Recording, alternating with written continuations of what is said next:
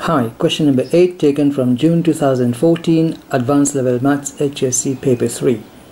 The diagram shows the curve y is equal to x cos of half x for 0 is less or equal to x less or equal to pi.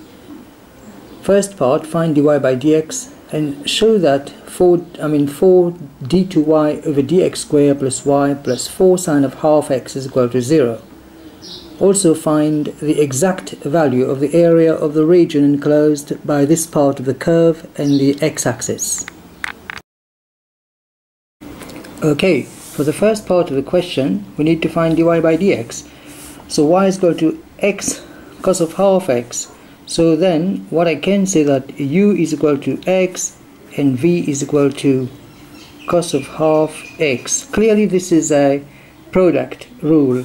So we're going to say du by dx is equal to 1, dv by dx is equal to half sine of half x.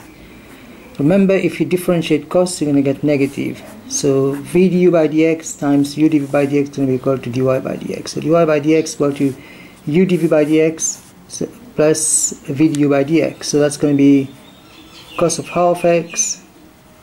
Alright, plus minus half times this is going to be half x times sine of half x. Therefore, we can clean it up. Cos of half x plus minus becomes minus half x sine of half x. So here we are for dy by dx. Let us go and find d2y over dx squared first, and then show that all this is going to be equal to 0. So we're going to differentiate this. If you differentiate d dx of cos of half x, cos of half x, here we are, what are you going to get? Differentiating this, you're going to get minus half sine of half x. So this part is done. Alright, now how are we going to differentiate this? So this is again a product rule, half x, so we can say u is equal to half x and then v is equal to sine of half x. Differentiating, you're going to get du by dx is equal to half dv by dx is equal to half cos of half x. So again, v du by dx plus u dv by dx. So v du by dx is half sine of half x, half sine of half x, plus u dv by dx. 1 half x times half is 1/4. So 1/4 x, then cos of half x. Now remember that you're taking this minus that, so you're taking the derivative here. So therefore, d2y over dx square is going to be equal to this, which is minus half sine of half x minus the whole thing here. So minus, in brackets, half sine of half x plus 1/4 x cos of half x. So it's going to give us negative sine of half x, negative half sine of half x, negative 1/4 x cos of half x. Right, so from here this is d2y over dx square. We need to multiply this by 4 as required in the rubric of the question, so this must be multiplied by 4. So what's going to happen if I multiply this by 4? I'm going to have to multiply everything by 4. So if I say 4 times d2y over dx square, that's going to give me 4 times minus half, which is then minus 2 sine of half x. 4 times here, half, is going to be minus 2 sine of half x. Okay, then 4 times this is going to be 1, because 1/4 times 4 is 1, so minus what is this? X cos of half x. If we look at the question carefully, x cos of half x equal to y. So we can substitute this one by y. Now we're going to send everything here. 4 d2y over dx square minus 2 sine of half x minus 2 sine of half x is minus 4 sine of half x. But your sine on the other side is going to become plus 4 sine of half x. And the y can come here. So plus y, and nothing is left on the other side.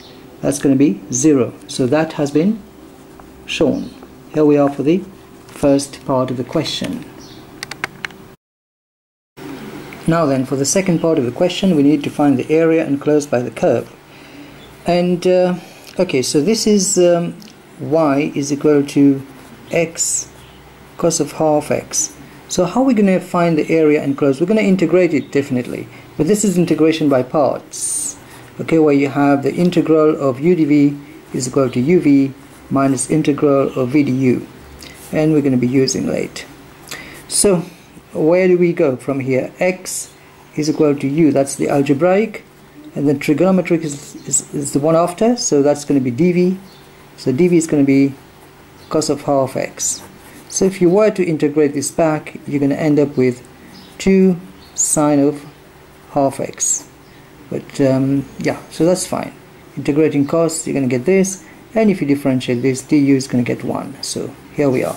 Now uv, okay, so this is going to be equal to uv, and what is uv? 2 times 2 sine of half x times x is 2x sine of half x, and then minus the integral of v du, which is 1 times, the 2 can go outside, sine of half x dx. So this is going to become 2x sine of half x minus, if you integrate this, you're going to get 2, alright, and then that's going to be negative cos of half x.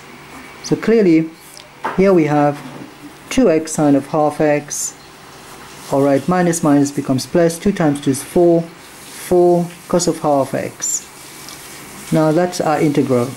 So basically we just have to substitute the values pi and the limits of pi and 0. So from here, where do we go? Right, so pi, if you were to put it here, is going to become 2 pi times the sine of half pi, pi upon 2. So what is sine of pi upon 2? And the sine of that's going to be 1.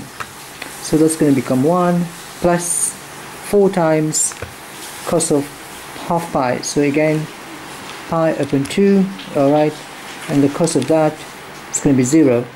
So plus 0, that's the upper limit, minus the lower limit. 0 comes here, it's going to become 0, minus 4 times cos of half times 0 is cos of 0.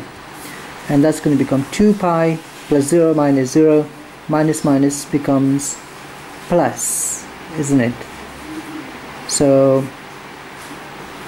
but this is, I mean, cos of 0, hang on a second, cos of 0 is going to give us 1. Okay, so that was supposed to be plus because we have plus inside here. But where is it? Yeah, here, plus. Okay, so plus 4, plus minus becomes minus, so minus 4. So here's the exact area. Value of the area is 2 pi minus 4 units square. Take care.